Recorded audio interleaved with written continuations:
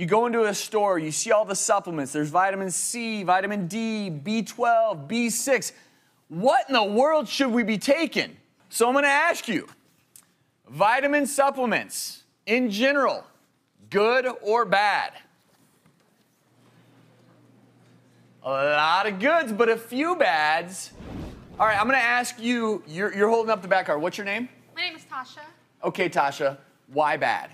I would say it's bad because it's too many out there. It's vitamin A, vitamin B, vitamin C, vitamin D.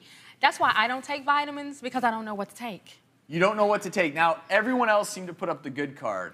So let me ask you at the end of the row there, why do you think that vitamins are good for you?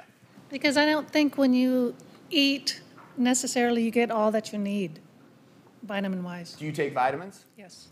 Over half of Americans take vitamins and very regularly, and many take multiple vitamins at one time. But what if I told you there was a study, 39,000 women were followed in this study over the average of 19 years. They found a small increase in risk of death among older women who took supplements. The takeaway here is this. The takeaway is not that vitamins or supplements are bad for you. The takeaway is that indiscriminate use of them may actually decrease your life. What this study shows is not that vitamins are bad, but if you're going to take a vitamin, I would clear it with your physician. And what's so interesting is a lot of us take multivitamins.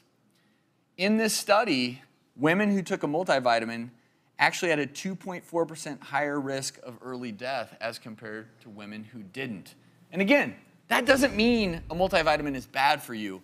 I just beseech everyone out there to not indiscriminately use vitamin supplements. Discuss it with your doc. Make sure you're on the vitamin supplements that you need to be on. We should get our nutrients from food.